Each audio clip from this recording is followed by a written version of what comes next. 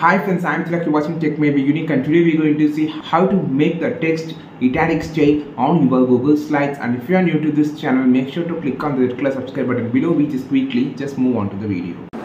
So how to make the text italic effect in Google Slide, I just going to show in this video. So first of all, select the text that you want to make it as italic.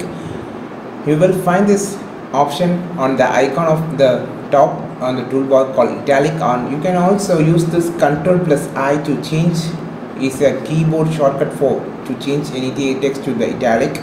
Just select the text and you just press it, you can see it changed to italic.